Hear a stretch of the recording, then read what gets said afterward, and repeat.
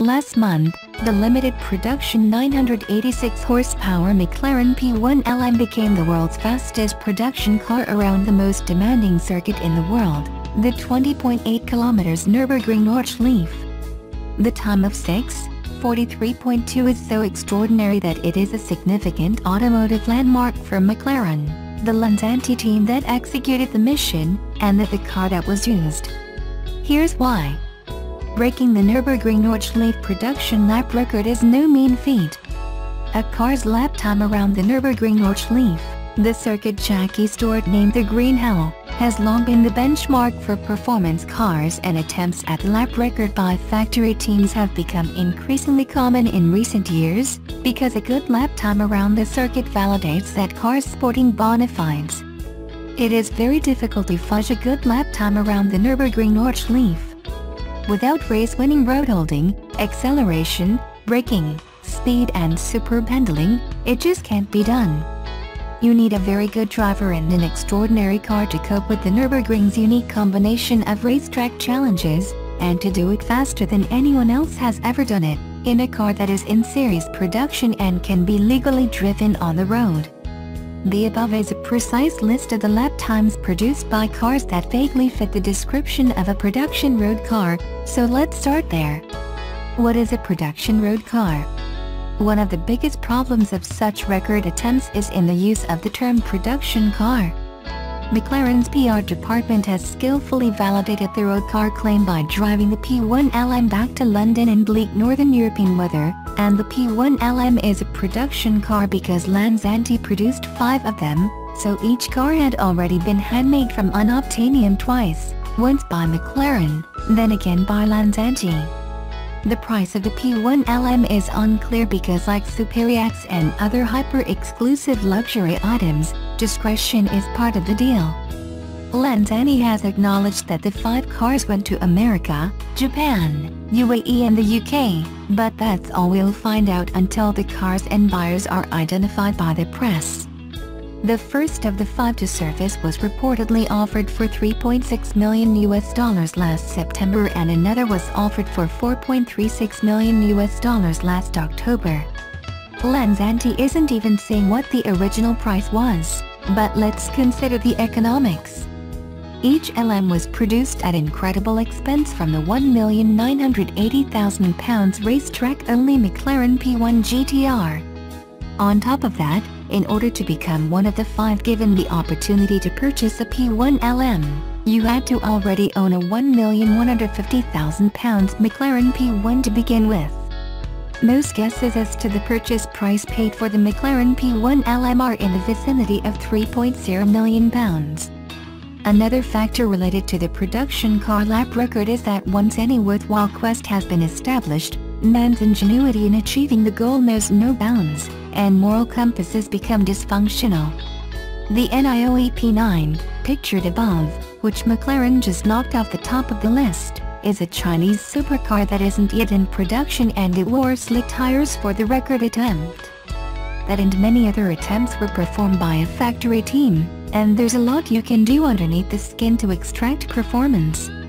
In the case of electric vehicles in particular, there's much that can be done when peak performance only needs to last for 20 kilometers. There is no oversight or validating body for any of the Nürburgring lap times, and when one single string of numbers such as NIO 6:45.9 can establish the car's credibility, and the viability of an entire company can hinge on getting that number, suspending disbelief is becoming increasingly problematic. The McLaren P1 LM. The McLaren P1 LM is the last of McLaren's P1 variants. It's also the rarest. There were 375 P1 units made, plus 45 race-only GTR versions, of which 5 were converted by Lanzante to become GTR-based LM road cars.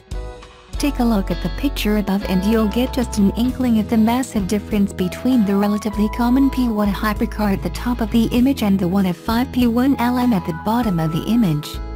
There's a reason the LM costs nearly 3 times as much, and you can't see most of the things they did under the skin, or the way the entire front of the car has been redesigned with a much bigger front splitter.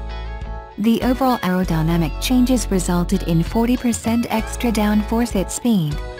The LM shares 986 horsepower, 735 kilowatts. GTR powertrain has 83 horsepower more than the P1. This was achieved by increasing the capacity of the twin-turbo V8 engine from 3798 cc's to 3994 cc's to produce 789 horsepower, 588 kilowatts, while its electric companion motor provides a supplementary 197 horsepower, 148 kilowatts. The team and driver, Kenny Brack and Lanzante.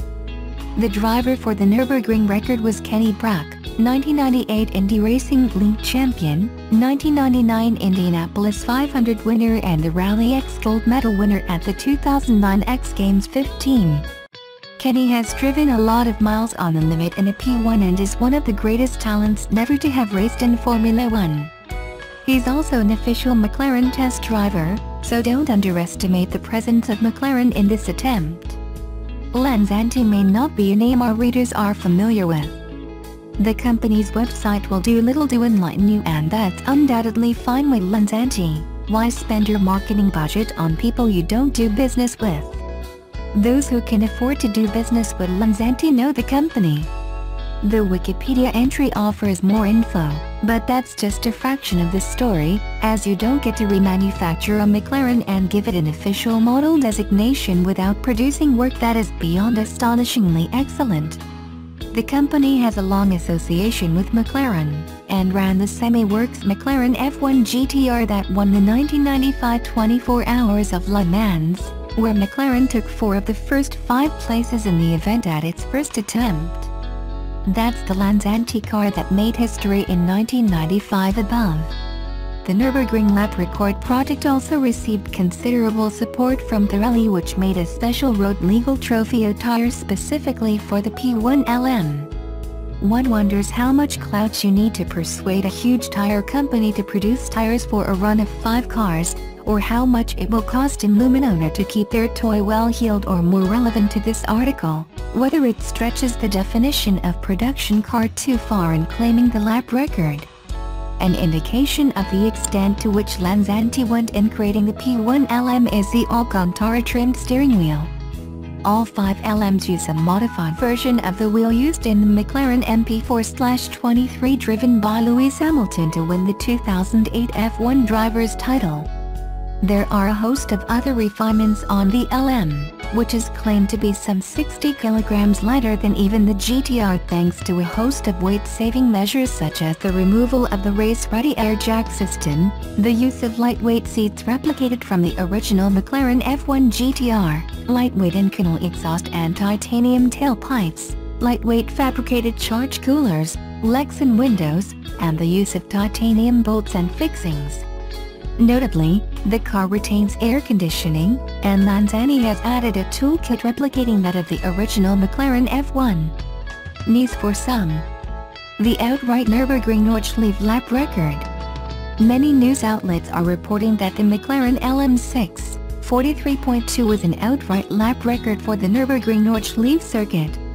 Though the Nordschleife circuit layout used for these production record attempts is now open to the public, it hasn't seen use in an open racing event since 1983, when the outright lap record was set by Stefan Beloff in a Porsche 956, just like the one above, at 6:11.13, which highlights the difference between a road car and a race car. With a 2.65-liter turbocharged flat-six engine producing just 635 horsepower, 474 kilowatts, the Porsche 956 took pole position for the 1983 World Endurance Championship round held at Nürburgring.